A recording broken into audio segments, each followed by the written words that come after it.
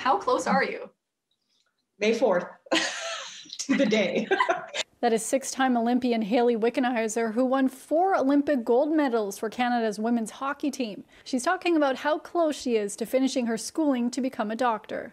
I'm about a month away. We have a little month break because we have interviews for our residency positions, but 1 month of actual rotations, surgery left for me, and I'm done. It's been interesting being in medicine, finishing medicine in a pandemic. I never thought I would be in this position. While going to school to become a doctor, Hayley led the push early on in Canada to help get frontline workers PPE supplies during the pandemic. Well, that first part of the pandemic with the Conquer COVID-19 and the PPE drive was insanity. It was very, very busy for those few months. But it gave me a purpose because everything in my life, like everything in everyone else's life, kind of stopped. Wickenheiser continues to raise funds and supplies for frontline workers. Now, during all of this, she's also the mother of a 20-year-old, and the Hockey Hall of Fame inductee is also the assistant director of player development for the Toronto Maple Leafs. I don't know. It's just something that has worked well. My job with the Leafs, I've been able to commute between the 3 years of med school between Calgary and Toronto, working with them more virtually here in the last year, just given the pandemic.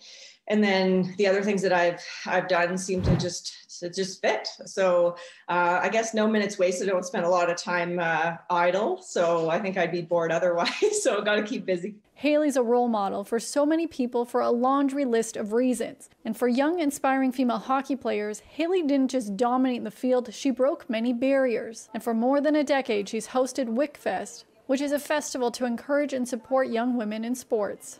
Well, you know, we had done Wickfest live for 12 years in person, and over those 12 years, we worked with 30,000 kids. So, you know, just experiencing the joy that Wickfest brings and knowing with the pandemic how many of our young kids in particular were having a tough time, especially with no minor hockey in most parts of this country. So we put together the virtual Wickfest. Last fall, she held the festival virtually because of the pandemic and is hosting another virtual Wickfest this weekend. So the whole concept of Wickfest is just to develop athletes and good people, and then hockey players second, really. I just finished a 6-week pediatric rotation in medicine where I saw a ton of teens struggling with mental health.